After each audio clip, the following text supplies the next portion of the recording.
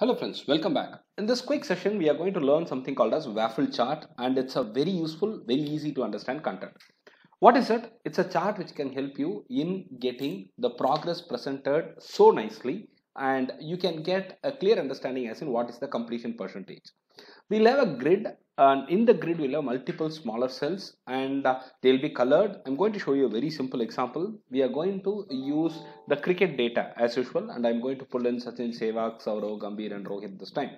So before you go ahead and code, I request you to do a pip install pandas, pip install matplotlib and pip install waffle, and we are going to use all this. Let's go ahead with the code right now. Now import pandas as pd. This is the first step, and import matplotlib.pyplot as plot. From pywaffle import waffle. So we need to do all this, and this is preliminary and prerequisite. Now I have the data here.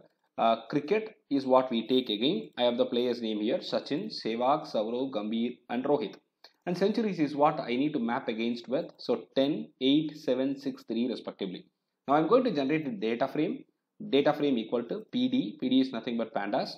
Pandas dot data frame of this data, and now we can get the plot as we want.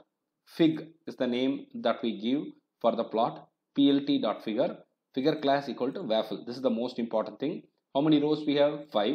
Values df dot centuries, and centuries are nothing but this one. You can see that here. And labels equal to a list of df dot cricket.